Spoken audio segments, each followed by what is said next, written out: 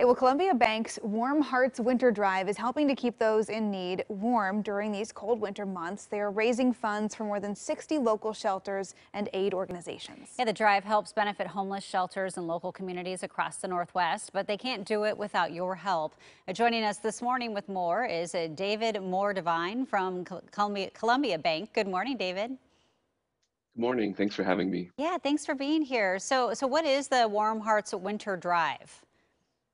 Well, the Warm Hearts Winter Drive is something that our employees started several years ago, and the mission is really to help those who are struggling with homelessness in our communities.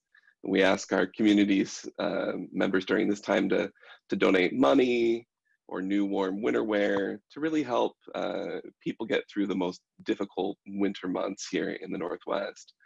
It's been a growing challenge in our communities every year, but the pandemic has really amplified difficulties that these families face. Yeah, we know this certainly is a tough time of year. So what kind of donations are you asking for?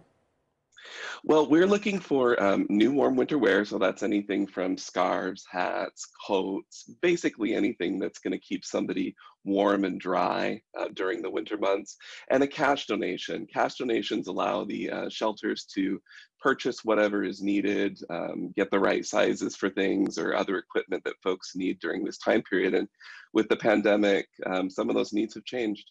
Yeah, and so where do these donations go? Who do they help, and how are those people chosen? We send the donations to over 60 different organizations across the Northwest.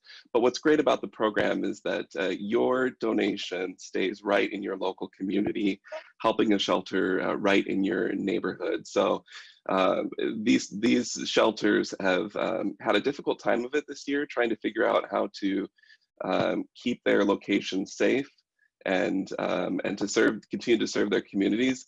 They've done a really remarkable job, and they could really use the additional support this year. Absolutely. I know we've seen a lot of kind of the ways that we're going about things change in this year of a pandemic. So how can people donate? Do you have any changes this year to donate safely?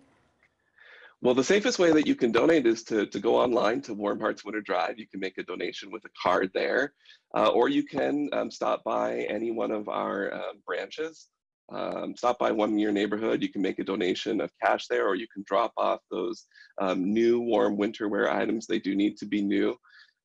You can choose between going into a branch or making the donation online. Okay, Okay, easy. well, yeah, I appreciate you making it easy for everybody right in their neighborhoods and a great way, again, to help neighbors in need. David, thank you so much for joining us this morning.